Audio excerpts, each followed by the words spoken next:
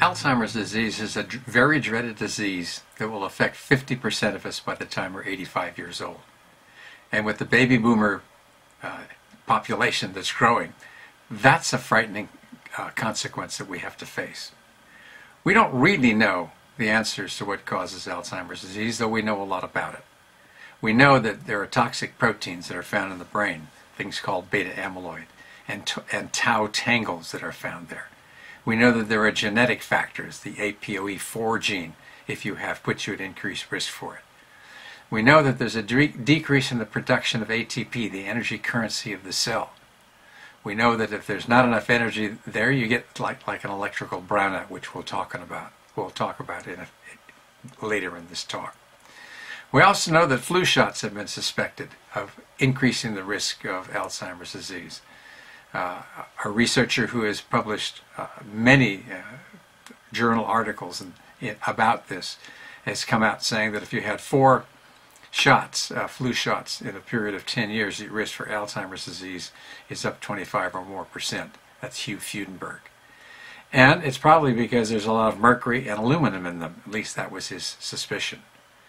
We know that sugar puts us at increased risk for developing Alzheimer's disease because it's inflammatory and because it tends to cause poisoning of proteins in a process called glycation, particularly in people who are diabetics. We know that people who have low antioxidant levels in their body tend to be at an increased risk, particularly vitamin E, but also vitamin C, and a lot of the general antioxidants that we have in our foods. Vitamin D deficiency is known to do this because vitamin D, now we know, helps clear amyloid, as does curcumin, so there are 2 possible treatments there. We're moving more in a direction of looking for nutritional ways to try and support and improve memory in people who have Alzheimer's disease. And there was a study that was done at MIT, that was published in the Journal of Alzheimer's Disease, that showed that there are some nutritional approaches that can actually do something that are significant to help promote the connections between brain cells. We know that in Alzheimer's disease, we lose those synapses, we lose those connections, and without those connections, the brain malfunctions. And what they studied was the combination of choline, uridine, and DHA, which is the fish oil product that is highest in tuna oil. The product that was used is called Sovanade. And what they found is in 300 patients with mild Alzheimer's disease, that 40% of them improved versus 24% of the placebo group. So we know it works in mild Alzheimer's disease, but once it gets beyond that phase, it's too late. There are other ways that we can look at treating nutritionally the problems that we see with Alzheimer's disease.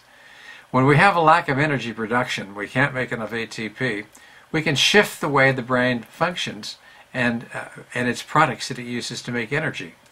We know that there's this thing called the ketogenic diet, which is something that can be used in people who have seizures, and it shifts the way the brain makes energy so that it can make ATP when alternative sources are not so good.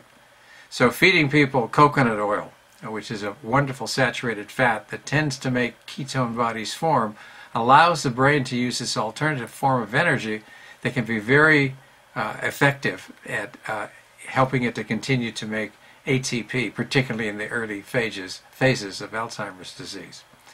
So there's a lot that can be done.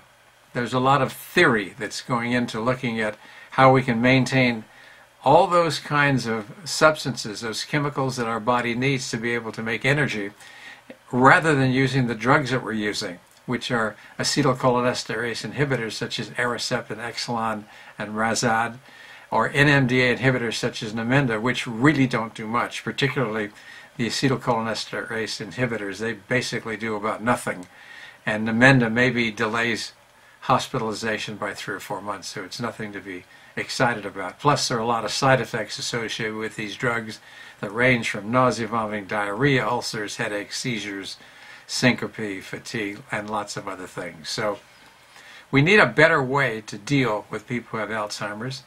The MIT people are coming out with an idea of how to provide alternative energy sources and to protect against the energy defects that we see may be part of the answer.